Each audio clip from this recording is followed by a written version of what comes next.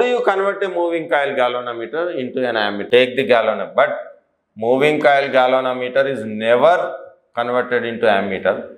The modified moving coil galvanometer is called as table galvanometer.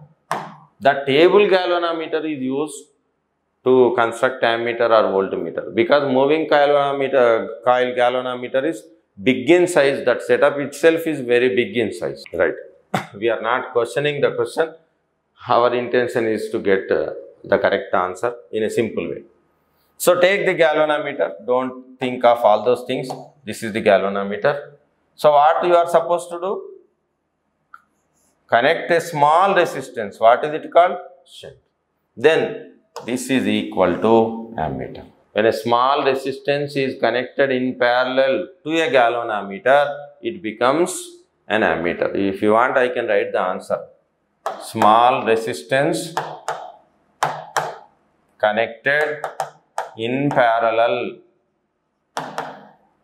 to the galvanometer, then it becomes ammeter.